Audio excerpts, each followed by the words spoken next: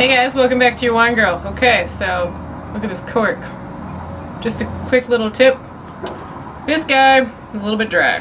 The reason why it's probably dry and probably really hard to take out of the wine bottle is because it was probably standing up.